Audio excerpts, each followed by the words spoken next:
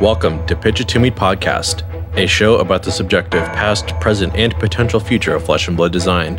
It's time to grab your Mountain Dew and parents' credit cards, gamers. There's half-naked, muscly dudes in high heels in the arena. In today's episode, we'll be discussing the heavy hitter set announcement, and we'll all make some Grand Slam predictions about what's to come. On Red Pitch, Clark wants to discuss the heroes in the set. On Yellow Pitch, Joel wants to talk about the three classes. And on Blue Pitch, Fuzzy is excited about the limited format. You can find us across all socials, such as TikTok and Instagram, at Pitch It To Me Podcast.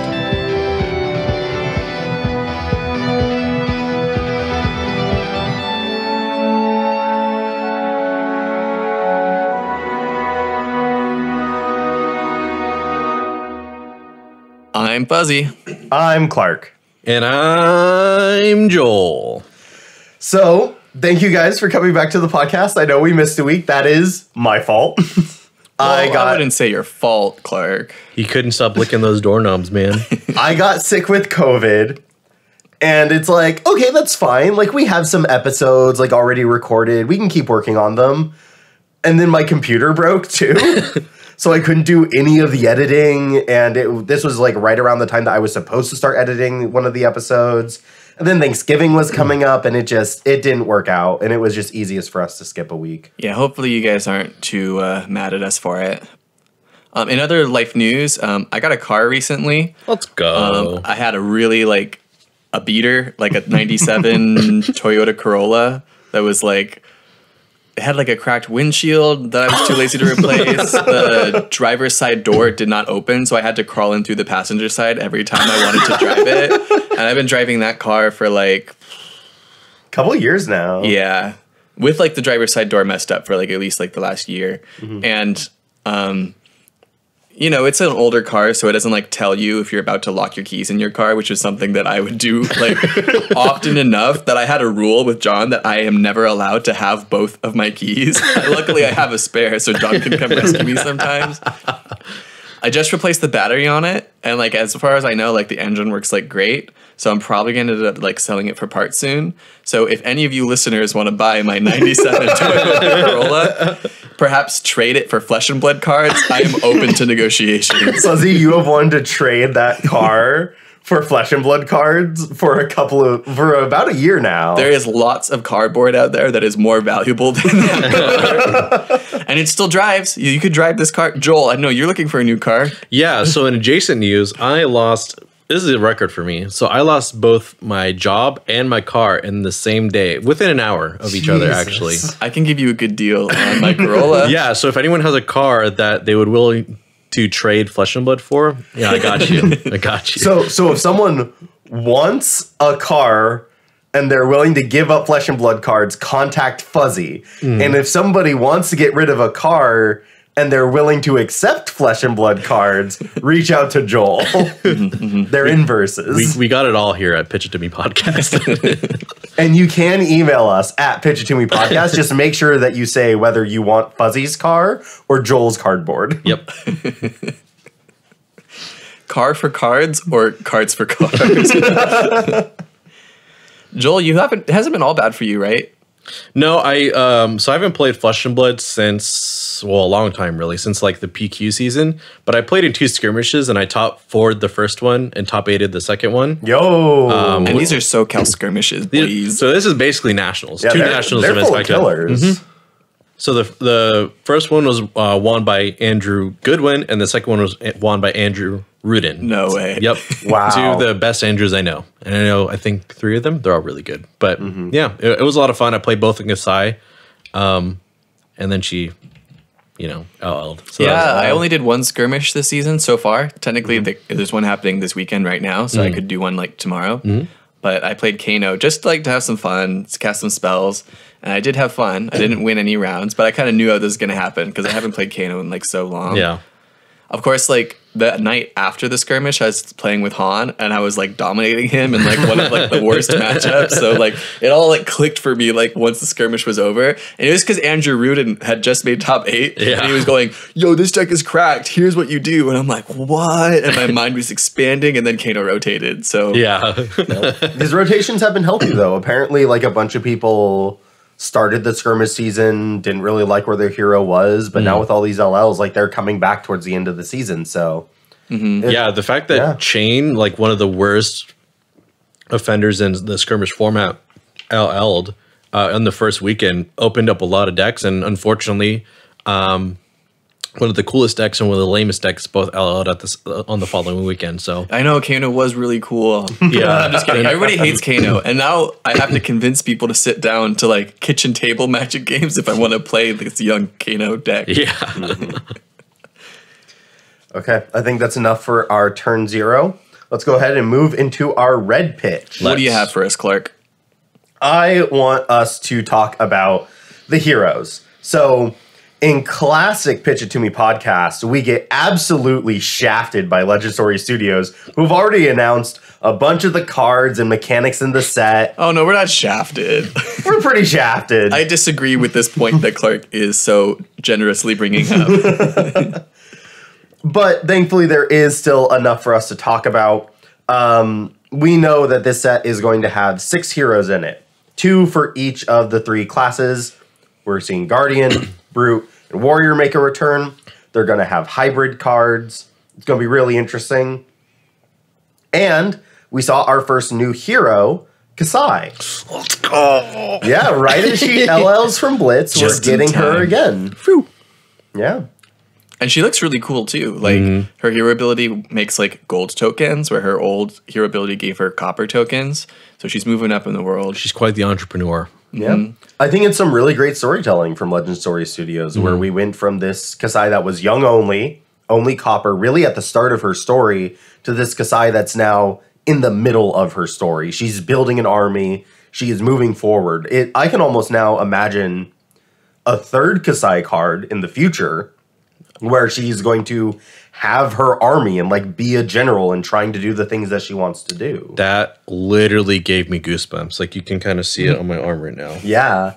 So it's really cool that Legend Story Studios is taking this different approach to storytelling through their card game by like reprinting heroes as they living legend and showing the progression of the hero that way and the character that way. And I want to highlight that I fucking knew this was going to happen. For 2 years I played Kasai, one of my favorite heroes in Blitz, probably my favorite hero in Blitz. And I was like, man, if give me this in adult form and I'm not playing anything else. And everyone's like, Joel, it's young only. She has a title. She's never getting adult form. Boom. Mic fucking drop. Not with this mic because it's expensive, but Well, I feel like people kind of assumed like that you meant the same hero ability. A lot of people thought it was going to be the exact same text on the card, just reprinted for adult, and I did not think they were going to do that. I wish it was, but I'm kind of happy with like the direction that they're going into it. I really agree. I think that version of Kasai was just way too efficient in terms of blocking and returning damage. For sure. And so this is a lot healthier look at Kasai. I kind of want to lead this into the conversation of, we know we're getting 15 new heroes next year, 2024, when Heavy Hitters comes out. Is this Kasai one of them? Is this a new hero? We've already seen Kasai. Well, they were talking about that in the context of a living legend like system, and this is a new hero for the living legend. It has its own entry. You know, it starts at 0 points. So I'm pretty sure, yeah. Okay. Yeah. I would imagine she's part of the new like heroes. She's like one of the like. This is such a crazy drop from LSS 2 because it breaks the old format of like heroes with a title not getting an adult form, and this being one of like the most revered like Blitz heroes that people have been begging for a long time. Even I think at like the ProQuest like address from James White himself, he mentioned it as well. So I think it's just awesome. Okay. So if Kasai is one of our new heroes, we have 6 heroes in the set. First prediction time, how many new heroes are we going to get? How many heroes are they going to reprint? How many of these 6 heroes are going to be brand new card texts? Yeah, so I'll start off because I have a time-stamped prediction of my own.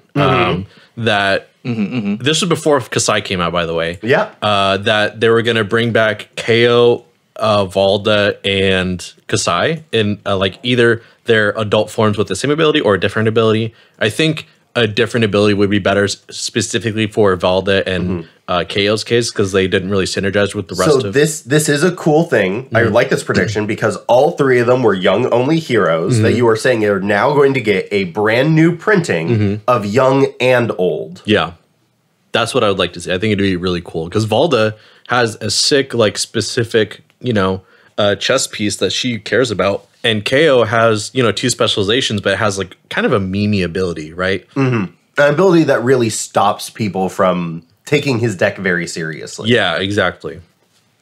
Okay. So you're thinking, so out of our 6, you think 3 are going to be brand new? Do you think they're going to reprint 3 other heroes? Yeah, so I think, Warrior's kind of tough. I don't know who would be the second Warrior. If it's reprinting, it has to be Dorinthia, right? Right, but she doesn't really care about, she cares specifically about 1 sword, Right. and Kasai cares about 2. So would they fit 2 different card types in there? They could maybe print the other Dorinthia from Classic Battles. Quicksilver If it's a Prodigy? reprint, it has to be one of those 2, Well, but Quicksilver cares about the second Dawnblade, the Resplendent specifically. That's true. You'd have to have Dawnblade the Resplendent in the set. Yeah, well, that would actually be kind of cool too to see like that specific printing of Dorinthia.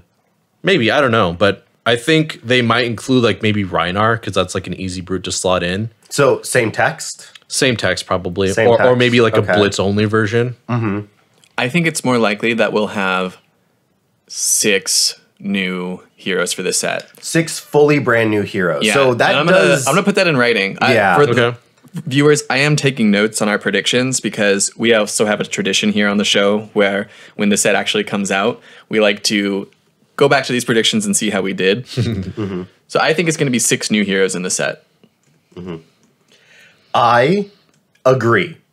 But I don't know if they're actually going to give Valda brand new text because I think Valda's text works really, really well with gold tokens. That's true. So I don't think... You think it might be 5 new heroes? I think it might only be 5 and they're simply going to reprint Valda. There's also... I do like Fuzzy's suggestion of there's going to be 3 Blitz only and then 3 young and old.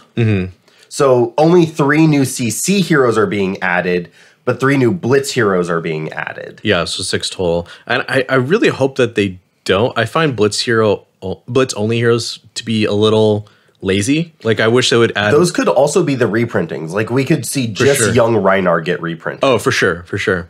But Valda's ability works really well with opponents drawing cards. Yeah, especially And with gold tokens being so prevalent in this set, I think that it's actually really nice. Sure, pop your gold token. I get a seismic surge off of it. not only that, but against Dromai with her new tome, you get like what 3 surges off of that. That's kind of insane too. Yeah, Valda might be looking good. Yeah. 42 health and CC. Yeah. We are talking about new fatigue heroes kind of needing to be around. Having that extra starting health could be a big part of it. For sure. Yeah. With that being said, Valda really liking opponents cracking gold tokens. How many heroes do we think are going to play around gold tokens? We do see gold tokens existing primarily in generic cards right now. Starting Stake and Money Where Your Mouth Is are the 2 cards that we see generate gold tokens regularly. Both of them are generic. They're not tied to any one specific class, but then we also see Kasai's hero ability and specialization card both requiring and creating gold tokens. So Kasai is built around gold tokens. So with my point on Valda being that she likes seeing opposing heroes crack gold tokens and draw cards, I wanted to spread the question to you guys. How many other heroes are going to build around gold tokens? Because so far we've only seen gold generation in generic cards with Starting Stake and Money Where Your Mouth Is. But Kasai and her specialization also play around gold tokens. Do we think other heroes are going to be built around gold tokens in the same way? I think that's a really good question, although I think it's a very vague one. So hear me out. Like, you wouldn't say that Briar uses gold tokens, right? But I had a really good time playing Crown of Dominion and Briar because drawing 1 card for 2 resources is just a really good rate that almost anyone can use, Or slamming Cash In to draw 2. Like, it doesn't really need any other support for a gold token to be something that you can easily use and play with. So when in a draft, you might be thinking, okay, my hero doesn't have used gold tokens literally on the text box in the way that Kasai almost does, but anyone can use them because if I have an extra blue in hand, now I don't, and I have an extra resource, you know? Like, it fixes a lot of problems that you could have in a draft. So having a gold token isn't something you have to play around in order for it to be really good. So in draft, I can imagine, like, let's say I had Rhinar as an example. Like, Rhinar's text box has nothing to do with gold tokens. His kit is not, like, designed to give you gold tokens, except he definitely could use them, you know? Yeah, using a blue that doesn't have 6 power to cycle that into maybe a red or yellow that would have 6 power. And an extra resource. Yeah, sure, you're technically floating a resource while doing that, but you're turning your blue pitch into a red pitch and replacing it with a random card off the top. Right. So that's a kick-ass ability that you have access to with the gold tokens. So, like, in a draft, you could easily be incentivized. We don't know a whole lot about the set, so I'm not going to tell you it's what strategy, right? But, like, you could easily say, oh, yeah, I'll grab this thing that makes gold tokens even though I'm playing Rhinar, because it's good, right? Gold tokens are just good value. They don't need synergy to be good. Compare that to something like aim counters in Ranger. You kind of do need to have synergy. You need to have, like, a good reason for your hero to run aim counters. You can't just do it with whatever Ranger necessarily. So not all the heroes are going to be built around gold, but is Kasai going to be the only one then, Fuzzy? Or are we going to see others? Yes. So I actually think there might be a Guardian that plays with it a little bit more than, like, even if Kasai was the only, like, true gold generator, I think there might be, like, 1 or 2 others, like, specifically in the Guardian archetype, because Double Down, which is a 2-cost action, says you may destroy a gold you control rather than pay its resource cost. So I'm thinking, you know, obviously Kasai can use it pretty easily because you can generate gold throughout the game, but a Guardian, like, unless you, I don't know, play, like, First Stake, I think it's called. Starting Stake. Starting Stake, excuse me. There's not really a whole lot of other ways to reasonably get this cost to be 0. So maybe there is a Guardian that, like, plays with it a little bit. I'm not sure, but that would be my guess. Like, there might be like a second line of text, kind of like you know how the Outsiders heroes or Riptide, I'm thinking of specifically, where they have 2 lines of text that kind of hinted 2 different play styles. Riptide specifically being like traps and loading after you play a card from hand. So maybe the new Guardian, like, has something to do with, like, I don't know, dominate or extra power, something Guardian-esque, and then the second part being, like, gold, or just more gold in that kit in general. So I will say, if I'm thinking about sort of like what gold allows you to do, and the fact that we've seen gold here, it's generic. There's a lot of draw synergy actually in all 3 of these archetypes. Like, we have seen Guardian with natural draw. We have seen Warrior now is Kasai having this gold support. And Brute has draw. It's discard then draw. It's looting, right? But it's still draw mechanics. There's also a lot of draw discard cards in Brute. So, I don't know. Again, I'm thinking limited-wise, Valda's really happy because Valda's looking for her opponents to draw cards, whether that's through gold, whether that's through the draw discard or discard draw mechanics of Brew, like, all of it, very, very happy about. Extra resource out of that blue by drawing another one, very, very happy about that. It could fix a lot of issues, almost being a seismic surge in and of itself. Right. So, I actually don't think any heroes are going to have any more gold token synergy. Because gold tokens are just going to be good, and instead we're going to look at other ways of drawing cards. Yeah, I think that makes sense, Clark. Like, again, gold tokens are just so good, you don't need to build around them to use them and have them support your strategy.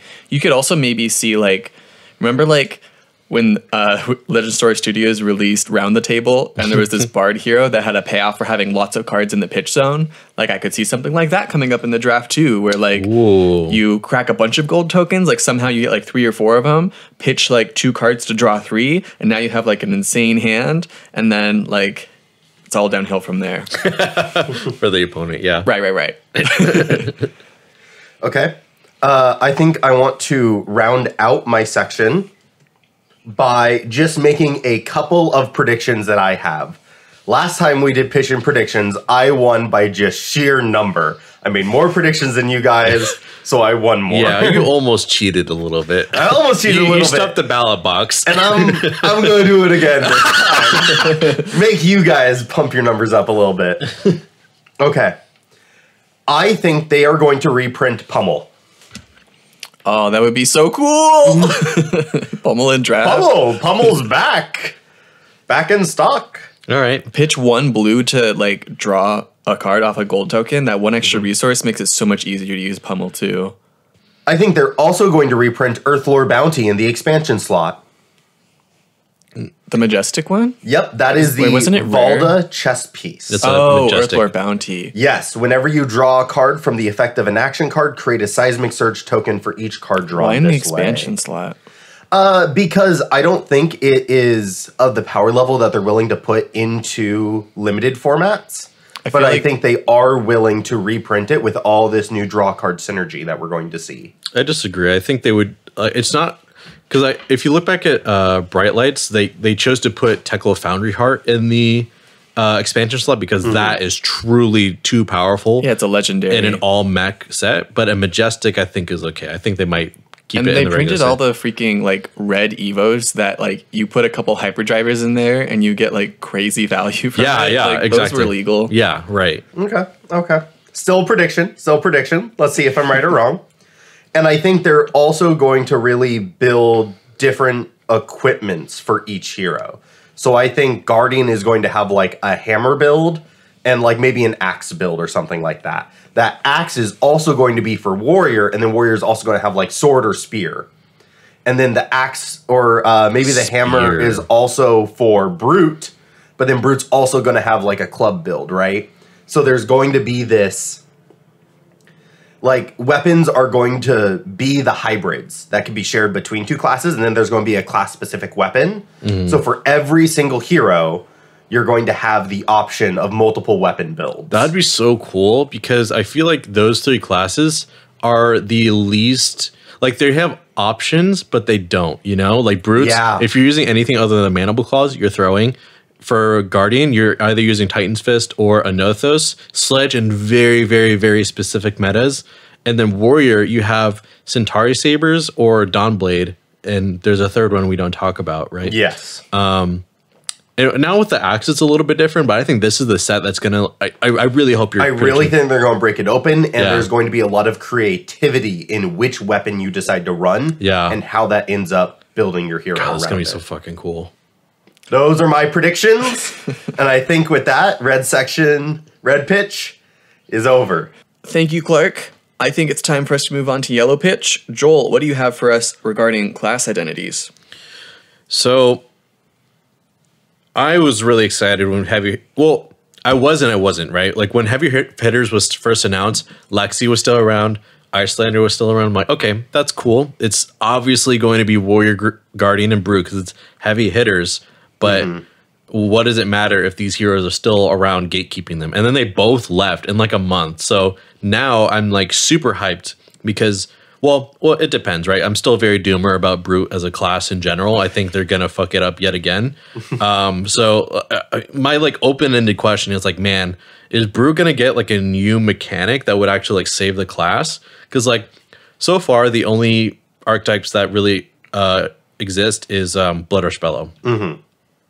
That's it. You base your deck around like having a good enough like a deep enough pool of sixes, a deep enough pool of blues to play your sixes, and you just kind of play around that because you have to be aggressive in this meta. It's like pretty fast for mid-range to survive as a Brute player. It is a very good card that enables some really big turns. It also really plays into the issue of Brute has been Rhinar. Yeah. And that's kind of all Brute has had, is Rhinar's playstyle of discarding and getting the value off of that with Intimidate. And it's why we didn't really see discard in Levia too much. Like, there's a little bit of it in trying to give her more go again. They run a lot of those draw discard cards. Right. But, like, that's really just been the Brute identity, is Rhinar and discard. Yeah, like, Levia takes the same cards that Rhinar plays, like, maybe, like, 6 or 9 of them, and uses them on a really different level and silos their design like really hard so that there's not really anything connecting the two. And I think if there's a bit more flexibility in Brute's design space, that we could see these heroes be played like in a more interesting way. Like Levia just uses like all blood die cards and like 12 Rhinar cards, and Rhinar is just Rhinar. What kind of incentives do you think a brute class would need in order to play something other than Bloodrush Bellow? Your question was to stay away from Bloodrush Bellow? Right. Like it'd have to be something good, right? It'd have to be like a good reason not to run. It'd have to be better than Bloodrush Bellow. Yeah, and I can't even like conceive that because Intimidate is already extremely broken. Like that's why they haven't really like touched it since Rhinar came out. Other than like, Scowling Flesh Bag. But like, because Bloodrush Bellow allows you to go from a mid-range deck where you block to, play 2 cards and like leak, 6 damage. Because like the normal blocking power of a hero, if they block everything, is like 12 usually. So if you're leaking if you're presenting 18 off of a Bloodrush Bellow, you're usually leaking 6. So you have to find a way to not only break parity with like the normal turn cycle trades, but not be broken enough where you just like don't really destroy the game with like Scabskin Leathers getting multiple action points and having some type of evasion that makes it worth not running Bloodrush Bellow. That also implies a new weapon that is strong enough on its own, like as a turn ender or a turn starter that doesn't have go again. Because then there's like no reason for you not to play Bloodrush Bellows and Mandible Claws. So to summarize all of the word vomit that I just kind of like spewed for you guys to listen, essentially, I think Brute has been so centric around Bloodrush Bellows that in order for LSS to create a new like core mechanic for Brute, it has to kind of steer away from Bloodrush Bellow or be like adjacent to Bloodrush Bellow in some way. So I think some form of evasion, like whether it be like more overpower, because giving overpower to Brute. Right, because like there's some instances in Levia's like most recent card pool of Wall Breaker, like if you banish something that's 6 or more, you get that specifically gets overpower. So basically, I think they should, or I'm hoping that they create a new core mechanic that lets Brutes be a bit more evasive in a way that they can not only still have their good matchups into mid-range and other control decks, but also still have the aggressive capabilities to keep up with the aggro decks. Otherwise, you still have the same exact core philosophies with Levia and Rhinar as a whole. I'm very interested to see how LSS does it. Yeah, and I think they do need to. I think we do see agility being something that they are giving to Brute as a way of presenting Go Again with agility tokens. I think Clash seems to also be the new mechanic that they're centering Brutes around. Yeah. And so attacks that Clash, and then like maybe on success, Intimidate. Well, we've seen Clash on generics already. So like Clash and Wager, we've seen both generic versions of those things. So I think it's just going to kind of be a running theme throughout the set. But it's something that very much matches the identity of Brute, Warrior, Guardian relatively well. Brute seem to want Brute to stay in this realm of the more RNG focused thing, but where you can still construct your deck in such a way that you can make it more certain. So Bloodrush Bellows was great for this because it had that really nice 3-card hand of pitch a card, play, you're discarding the 6. You're guaranteed to discard the 6. You cannot not discard the 6.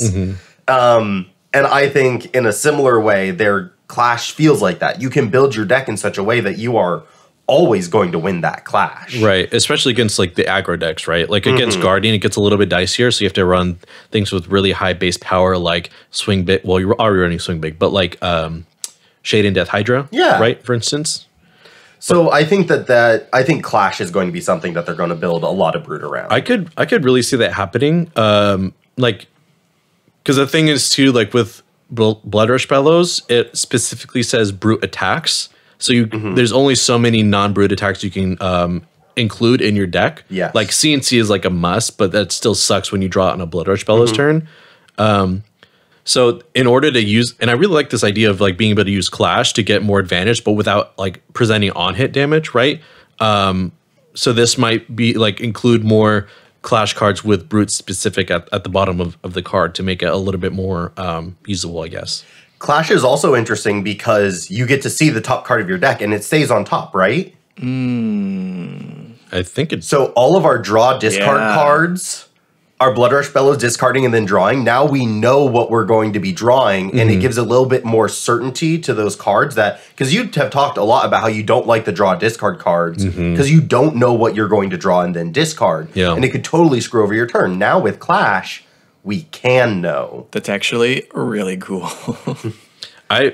Agility as a conditional go again that we're going to have to manage with our attacks. Right. I think it opens up a realm for Brute to still have some RNG mechanics, but still be very limited in their certainty.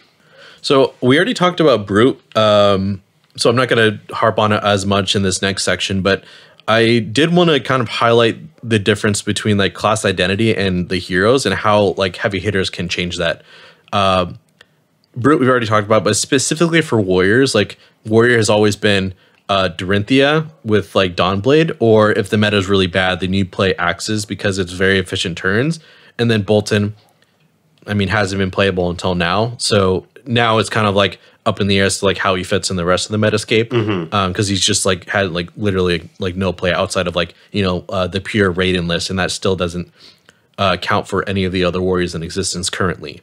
So with the prediction you already made, Clark, about the, you know, the hybrid weapons and class specific weapons, and Kasai adding like more one-handed weapon synergies, I think we're going to see a big influx of cards to support that playstyle, which would make Dorinthia better.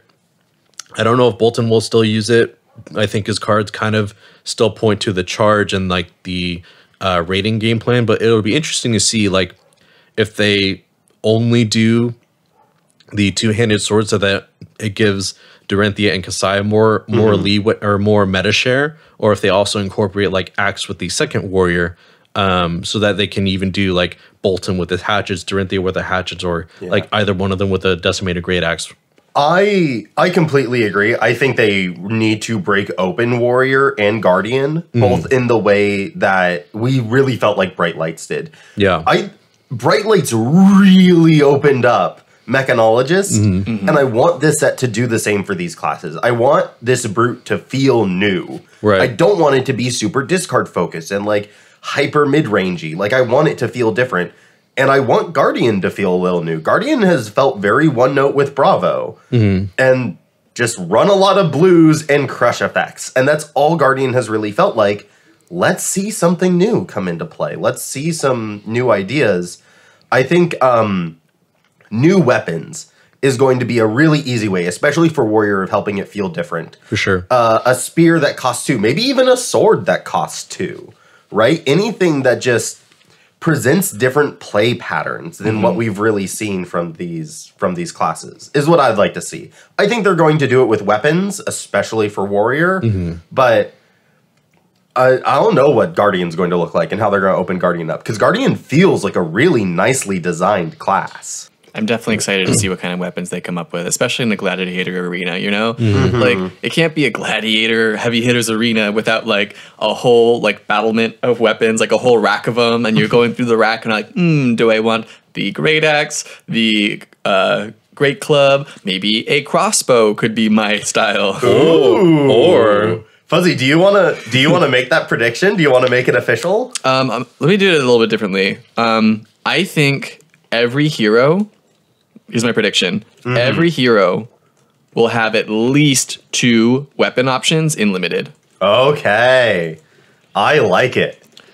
Joel, you and I are very Warrior and Brute oriented as players. So we didn't really talk about Guardian a lot. Fuzzy, do you have any thoughts on what they're going to do with Guardian this set?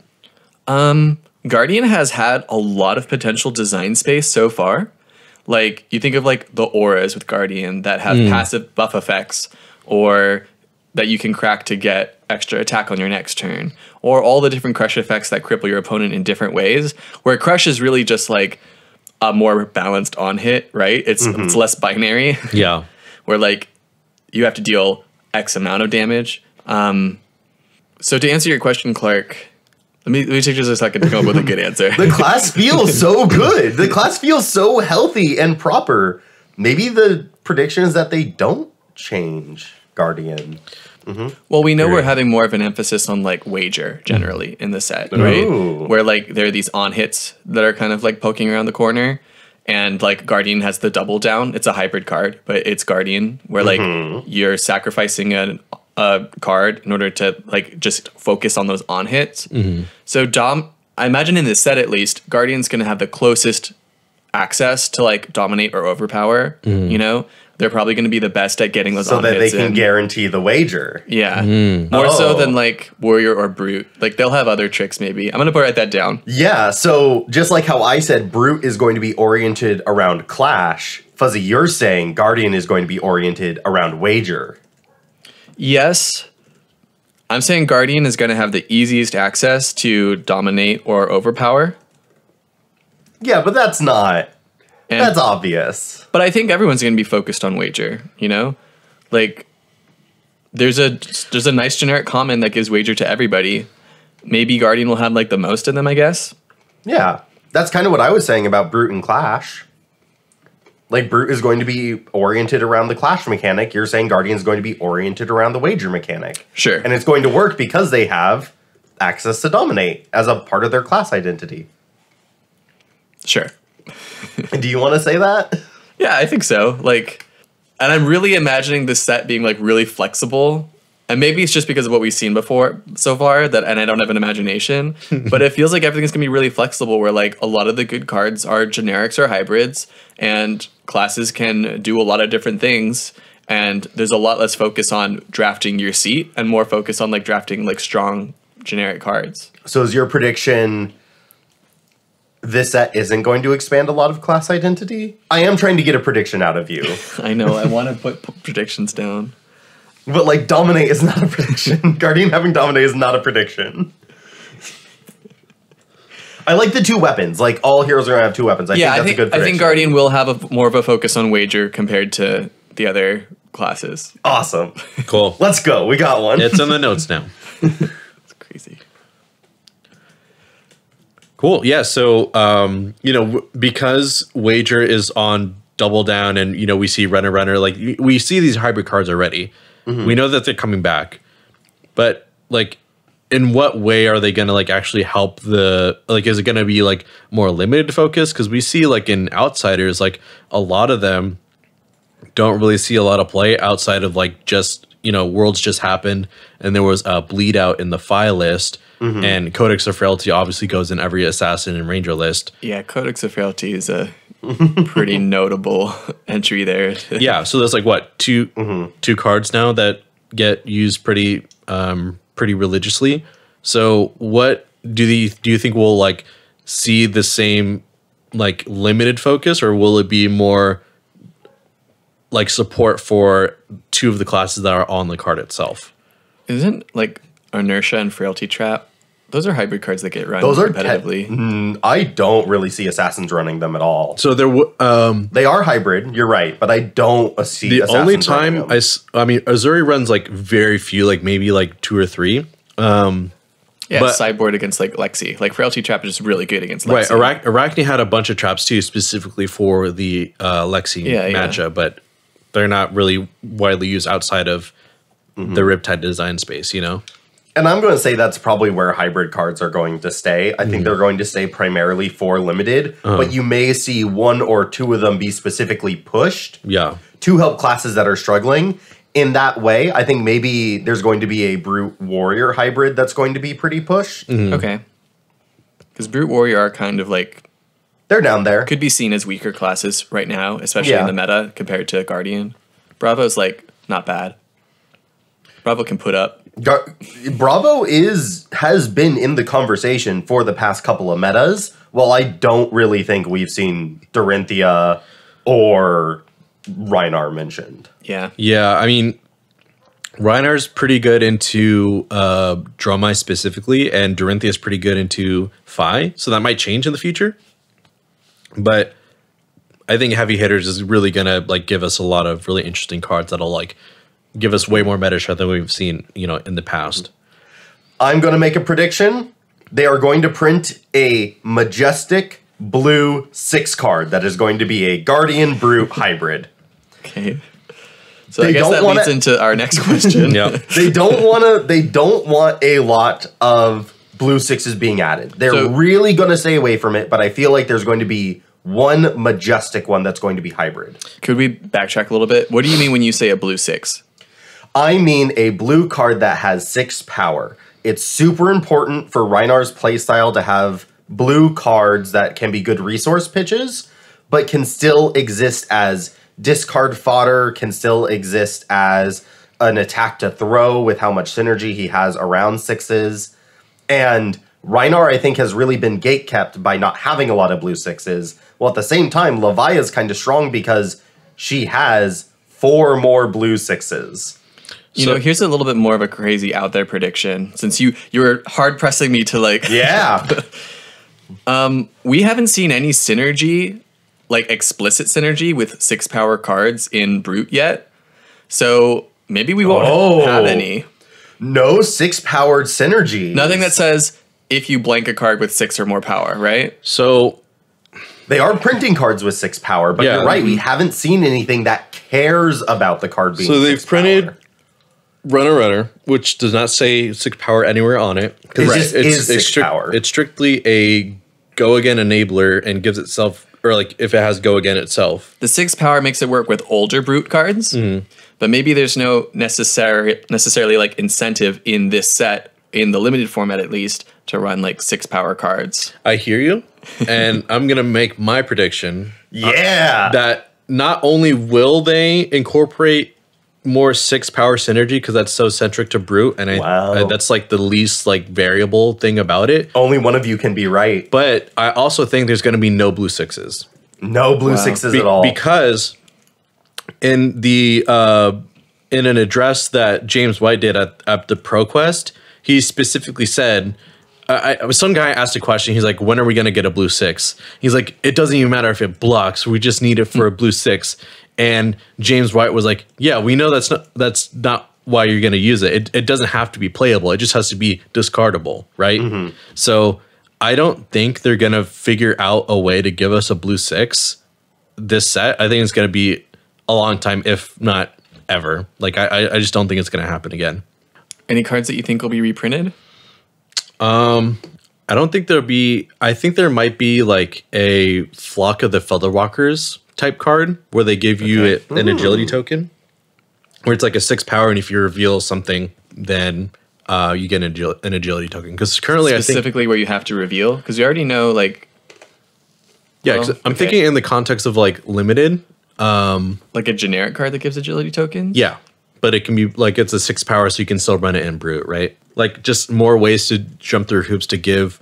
Like runner or your other Brute cards go again is what I'm expecting, because they kind of hinted at them trying to be more strict about how easily they give like multiple action points per turn for classes, outside of like Ninja being like the class with the most access to free go again. But they really want to like increase the cost. So I think like more like test of agility is one where you like clash and then you get an agility token.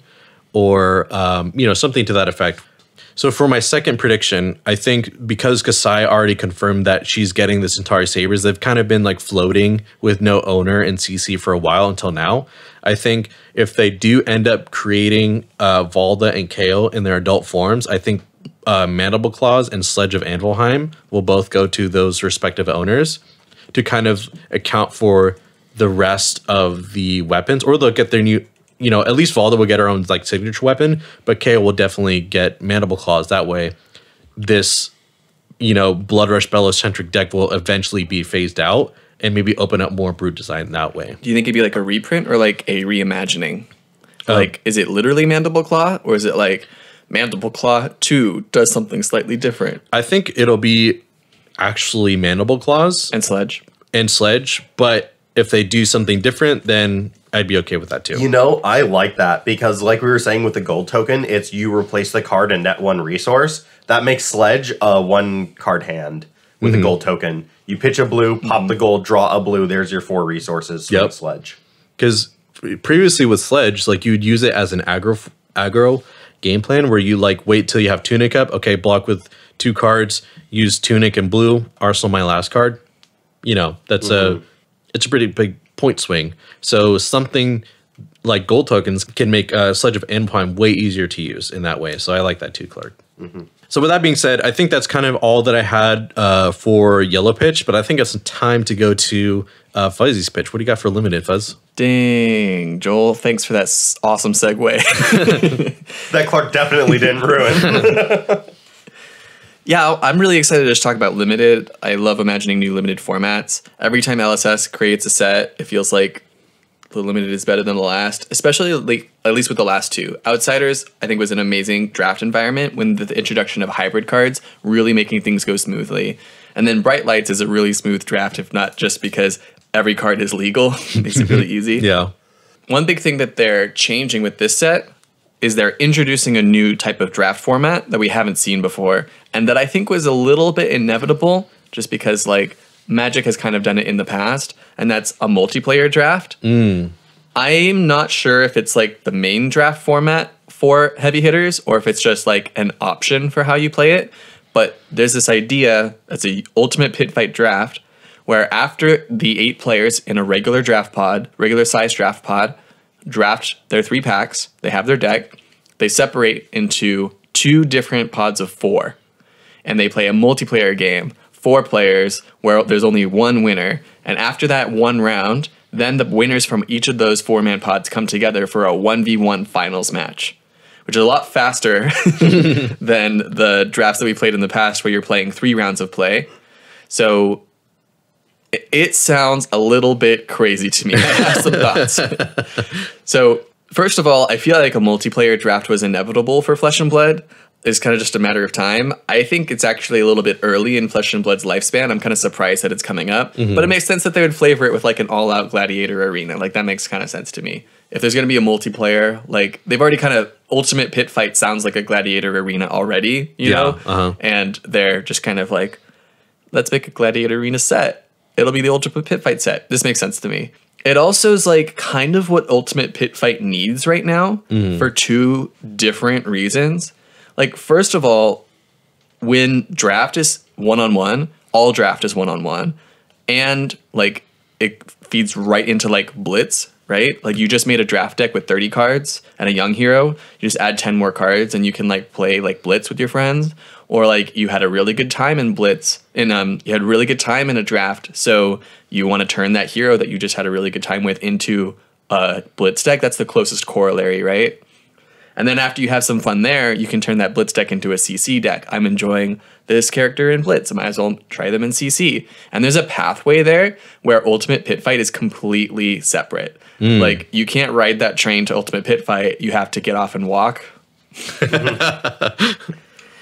But now Ultimate Pit Fight has a natural progression where you can just play a draft, have your first experience with a hero be this draft format, and your first game with that hero is Ultimate Pit Fight. And then when you win that game, you're like, oh, am I the world's best new Yokusai player? I have to pick up this hero and then try them in Ultimate Pit Fight, you know? If these heroes are somewhat designed for multiplayer and the cards in this set feel like they're designed for multiplayer, then when you have the experience in draft, it makes you want to play Ultimate Pit Fight. Like an advertisement, right? Like a free sample. This is what Ultimate Pit Fight kind of feels like. Now that you've got a taste, why not try the real thing, you know? This is the first time we've seen that in the game. I think it also opens up Ultimate Pit Fight cubes. Oh, yeah, exactly. And another big thing about like cubes is the card pool, right? That's kind of like the second reason that I think this is really good for UPF. And that's like the actual card pool getting printed support for multiplayer. Ooh, that sounds like a prediction. Well, we actually have already seen it. No. Like all of this, every equipment in the set right now is something that it doesn't make any sense.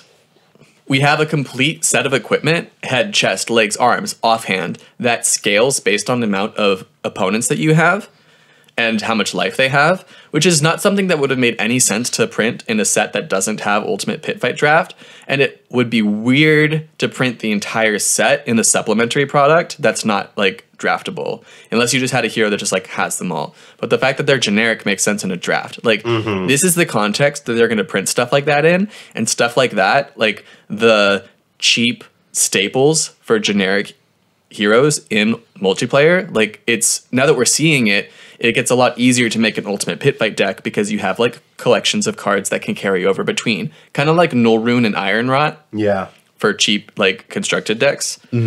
So the fact that we're seeing a multiplayer set is going to lead to multiplayer card pool opening up, and that's one of those things that you would need for a cube. So overall, I am very happy for Ultimate Pit Fight. It's a format I've never really played, but I'll probably end up playing more of it, right? It's like kind of inevitable. I have to play multiplayer games anyway. But like, here's the thing.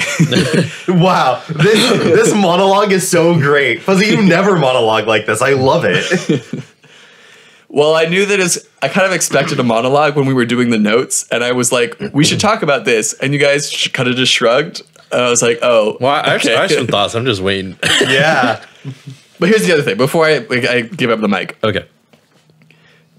People don't actually like Ultimate Pit Fight. It's not just that this is an unsupported format. It's that multiplayer games are fundamentally different. They're a different dynamic. I can't just skill my way into a win in a 4-player game, because if I'm like let's say you're Alex Argerio and you sit down to play an Ultimate Pit Fight draft. The other 3 guys at the table are gunning for you. You can't just be good at Flesh and Blood to win a multiplayer. You also have to have social skills. I can't be expected to be good at 2 things. You can be expected. We can't expect it of other Flesh and Blood players. Not everybody can be a charming podcast host. True. No, not everybody can. So yeah, we are going to win all of our Ultimate It's a different dynamic, right? And I can see it being like way more casual, and I like to bring sweaty energy into drafts, you know? And that sweaty energy doesn't work out, but I'll be really salty if it doesn't work out because the 2 guys on my left and right just decided that I get to die first, you know? Yeah, I don't think that it can be for any real competitive event. Like, I don't think they can be doing this for callings. Because at the end of the day, if you just get 3 friends in a pool, you can say who's going to first. Like, yeah, we used to roll up to armories with like 8 people. What happens if we all get in a pool? We kill our friends, or we lose to the ones we have crushes on. Or what if... Hey, yo. Or like, say, what if 6 of us get into a draft pool? Yeah. Right? Like, there's just too much scumbag behavior that could happen that I don't think that this can be the official. Maybe it's what they do for pre-release. In a word... Maybe it's what they do for some certain fun social events. I know they have that new social armory kit with Melody on it. Maybe they do the same thing here, but this can't be for anything really competitive. I think a good word for what you're looking for is gamesmanship. Like, how much agency do we as the players have over how structurally the event goes, you know? And there's a little bit more gamesmanship here, right? Like, the odd man out who doesn't happen to be our friend in this 4-man draft UPF fight, like, taking him out first is kind of scummy and kind of makes a lot of sense from a gamesmanship perspective. So I get what you're saying. So I will say I agree and disagree with both of you. I like the fact that UPF is kind of like being forced upon the Flesh and Blood populace, but it is a little bit early, right? Like, Magic had an extensive career before Commander became a thing and kind of took over, right? And Clark, I agree and disagree with you as well, because you say, you know, well, I think a little bit higher of Flesh and Blood players, like on a lower level, like Armory, like I think. Yeah, we're not Magic. We're not Yu-Gi-Oh players. Right. So I think more people often than not would like play the game to its fullest. But I also agree that it can't really be like played at a competitive level, because Commander arguably is all consuming of Magic the Gathering, still doesn't have sanctioned competitive events for the very same reason, because there's like the threat of collusion, there's a threat of like games taking forever, like the 4 Horsemen shit. It's just, I mean, a lot of card shops do run CEDH competitive tournaments where like they will put up like $50 or like $100 card prize for the winner. And I've played in some of them, but those aren't sanctioned by Wizards of the Coast is what I'm saying. Yes. Another thing about like this set is it's a main set, you know? Right. Like with Magic the Gathering, the corollary is Conspiracy. Which was not actually a like mainline standard product. It was a set that they made just for multiplayer draft. Like, that was the purpose, is like, we want to make multiplayer draft. So they made Conspiracy. And it had other cool aspects too, like things that like you drafted and you announced them and like wrote notes down. That was kind of cool. But it's a little different than heavy hitters, which is like, this is the main set of the format. This is going to be what everyone, this is what Flesh and Blood means for the next 3 months. And everyone's going to be on board. And y'all have to play Ultimate Pit Fight. So. I'm going to make a prediction. They are going to print cards for limited specifically for UPF. Like, they're going to let you maybe attack that diagonal player, or they're going to... You wouldn't count the armor? Yeah, that's already the armor is definitely one of them. I think they're going to print a lot more. Well, yeah. I don't know if that's a prediction. That's like the same grounds as like the dominate thing. All right, sure. Respectfully. All right, okay. Joel, okay, Joel. I will say, if they do end up having specific, like very, very specifically skewed UPF, I'll give it to you. Okay. With that tension between a competitive draft experience and a casual UPF free-for-all where you don't actually have a lot of control, right? They've introduced actually what I think is a really hype event, and that's this deathmatch arena. So when they announced the set, they said, okay, every time there's a limited event, we are going to be watching. We're going to be keeping track. And whatever limited hero wins the most official sanctioned limited events, not just armory drafts, but like battle hardens, road to nationals, pro quests, like those sort of level events. We're going to have a running tally, and whichever hero wins the most, we're going to keep track of who won with that hero, and we're going to mail promos to your house. Sheesh. LSS is going to have my address? I don't know about that. Well, said anybody who gave their address willingly to Legend Story Studios will have one shipped to their house. Yeah, what happens if I live off the grid? I mean, they're going to send me my acceptance letter for, to be hired anyway, so I might as well give them that information now. You're right. So I'm going to make a bold prediction. I'm going to call the winner of this deathmatch arena. Yo, we only know one of the heroes. Are you going to say it's going to just be Kasai? You're just like, Kasai's going to win. So I think it will be the Guardian hero that does not represent a returning character. Oh, okay. Out of the two Guardians, we think one of them will be a returning character, the one won't. I think it'll be the one that isn't. That's my prediction. I think it's going to be the brand new Guardian. The new Guardian. That's going to be the craziest tiebreaker of this episode. That's going to be insane. We're not even going, when we do our like, hey, how did our predictions turn out? We're going to be like, this hasn't happened yet. Do we give this point to Fuzzy? Yeah. Wait, that makes a difference? Shit.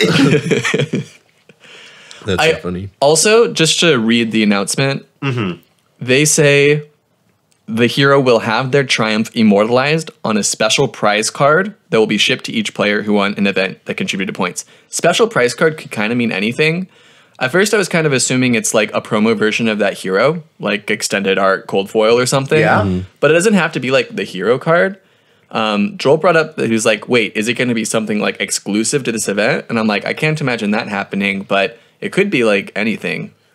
Maybe their weapon, right? Every hero has an associated weapon that will leave once they Living Legend out. So maybe it's a cold or gold foil version of that weapon. So here's another prediction. I think it's going to be a crown. I think they're going to print some sort. Oh, that's a great trophy. prediction. I think they're going to print a card, perhaps even in the main set, that represents a trophy for the winner. And they're going to print like a foil version of that trophy, maybe with an alternate art or something. Of that hero holding it. Oh, yeah, that hero holding it. That's what I was going to say. That's not what I was going to say. Wait, does that mean that's my prediction? You interrupting does not give you predictions. So come on. There's going to be like a trophy or a crown card, and a promo version of it will go to the deathmatch arena. So since you guys both did it, I guess I'll end my section by naming, just like throwing out a couple extra predictions. Sure. As far as reprints go, I think, God, you would think I would like thought this. I was thinking Spinal Crash, but now I'm not thinking Spinal Crash. I think it wouldn't be a Majestic. That would be a sweet reprint. That would be a sweet reprint. Because I think it's pushing like $10 something like also that. Negates agility tokens. Yeah. Can't gain go again. Yeah. But would still proc the agility token when you play the card. Kind of hot. I think we might see some other older reprints from like Welcome to Wrath. Like Welcome to Wraith had all three of these heroes like in them, you know? Yeah. So, but I think like Snatch. I'm going to say Snatch. Really? I think like maybe with some alternate art, Snatch could like really easily be flavored into like a gladiator arena. Wait, wasn't Snatch in Outsiders 2 or my No. Okay. I don't think that really had any. No, that didn't reprints. have Snatch. Okay, never mind. Because Okay, Snatch reprint. you guys want me to make bold predictions? I don't even really believe that one. I don't believe it either, Snatch so I'm happy reprint. that's one of Fuzzy's. I'm also going to predict no reprints.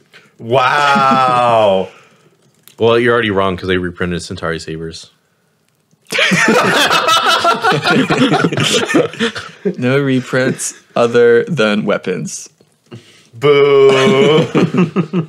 So I feel like I'm a little inadequate here, like I think you coming to the predictions episode. I don't feel like I have anything really spicy to say, but I'm really excited about this set. Do you guys want to move on to our Arsenal Zone? Sure. Sure. So, listeners, our Arsenal Zone is normally where we each shout out a card that we've been thinking about lately, but we're going to reflavor it a little bit today. And instead, we're each going to predict a card that we might see in the expansion slot of Heavy Hitters. We already know a couple cards at time of recording, including some assassin stuff, coercive tendency, an arachne specialization, graven call, and we saw the Azalea specialization, Judge, Jury, Executioner, and there's also like a card clearly meant for Riptide like in there. So lots of Outsiders support. I guess they didn't feel like those heroes were cool enough the first time. Yeah. I would also say that in terms of what we already know, specifically a Rune Blade card has already been spoiled. We don't know what the text or the name of it is yet, but we know that there's going to be a Rune Blade card. We also know there's going to be like a Prism card. Yes. So we know that there's already a couple of certain heroes and classes already getting support. So we're not going to include that. Like if I say there's going to be a Rune Blade card, like that's not good enough. So this might be a little bit of a reach, but they just printed a hero with a pretty clear gap in his defensive capabilities. I'm talking about Teklovozen not having access to Arcane Barrier unless he really stretches for it. So I think that this is really something I'm going to keep saying until they actually do it, but maybe this set we will see in Evo with Arcane Barrier or Arcane Damage Prevention in some way. Okay. I don't think they're going to do that quite yet, especially because Kano and Icelander have both LL'd. Like, I mean, Kano's still in CC, but they're both gone from Blitz, and I don't think Kano has a big meta share in Blitz right now. Yeah, and they kind of seem to be comfortable having a hero that auto loses to like one other hero. And it's not even an auto lose, it's just you can't do the Singularity playstyle. Well, No, that's an auto loss. it's pretty close to auto loss because if your whole deck, I guess if you're running the boost plan, it's less auto losey. So maybe you're right. I think they're okay with it not quite being there. Hey, I like you making the prediction. Means I'm gonna, you're not gonna. Well, what do you think they're gonna print in the expansion slots? For my prediction, I say that they are going to print a shadow card. Fuck! Just a straight shadow card. Because Slay. like Slay, but Slay was specifically like very story oriented. Like So this Angels one's gonna aren't be really an yes. issue right now, right? But I think they are going to print a shadow card because I think Levia is still struggling even after getting a lot of support and letting the meta settle. And I think Vincent hasn't quite gotten the support that they want. They hasn't quite done the things that they want to see her doing. And so I think for both of those reasons, they want to print support for both of those heroes. And I think that the best way of doing that is, one, letting these brute cards help Levia, but still printing a shadow like a shadow card that works for both of them. Something playable out of the Banish Zone, probably like a non-attack action card. Because right now, I don't really think, apart from the like 3-cost big pump card, there's any shadow non-attack action cards that Vincent really feels comfortable running and playing out of the Banish Zone. So I think they are going to print a non-attack action card that is playable from the Banish Zone and is just going to be shadow. Maybe I put too many qualifiers there. Because what if it's like a shadow instant? Do I still get the point? You might get 2/3 of that point, yeah.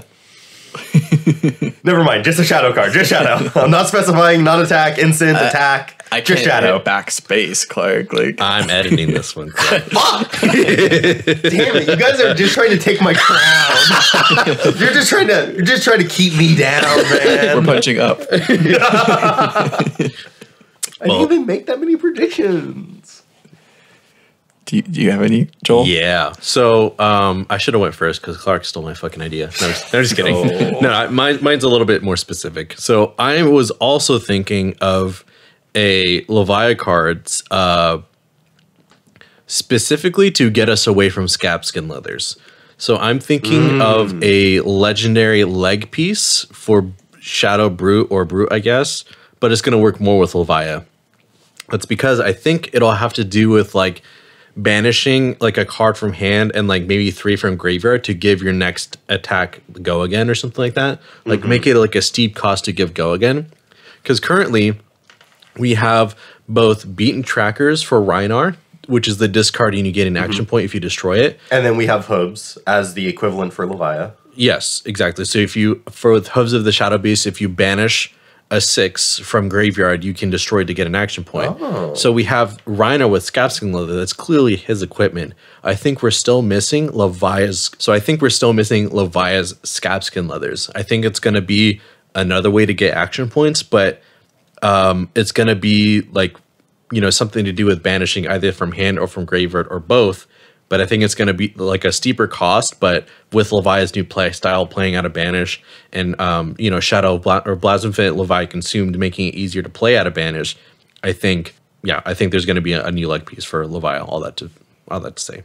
Yeah. No, I like that. And I already am starting to have some ideas. I think they may go like a Carrion Husk route because I don't think they like how Scabskins could be repeatable throughout the game. Right. So maybe it's like a 3-block Temper that banishes itself with a Blood Debt, and it creates an agility token. And I can see that being just Shadow. I can see that being also something that maybe that's the Shadow card that they also give to Vincent, because Vincent likes having multiple go again, or trying to get go again somewhere in their play style. Yeah, so I think Levi is going to get like a parallel Scabskin Leather. This is my my complete prediction. No, I think that's a great prediction. Yeah, I like it. They created the symmetry already with the common versions, and now they're going to create symmetry with the legendaries. Yeah, because they continue that same trend in Dusk Till Dawn. They kind of gave us like the banish from hand, kind of copying the same you know, structure as Rhinar. So I think that's the next step, and I think it'll like give Levi a bit more support and may even let us use more of the cards in heavy hitters that are specific to whatever brutes get printed in heavy hitters, you know? Sure. I feel like it'd be really separate from what they're doing in heavy hitters because we're already getting the brute support there. So they would want something to be very different and more tied to the Dusk Till Dawn play style. Maybe. I think it could go either way. Especially if they introduce like a new mechanic for brute specifically, you know? And that is still different from my prediction, because mine was a Shadow card playable from the Banish Zone specifically. Right. Cool. Awesome work, guys. We feel good wrapping up there. Yeah. Thank you guys for listening, and we'll see you next week. Bye. Ciao.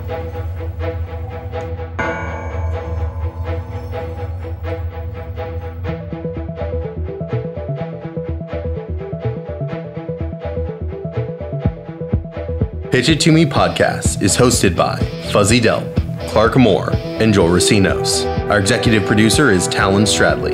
Logistics coordinator, John Farkas. Music by Dillon Hulse. Logo by Han V. And sound mixing by Christopher Moore. Last but not least, we'd like to thank you, the listener.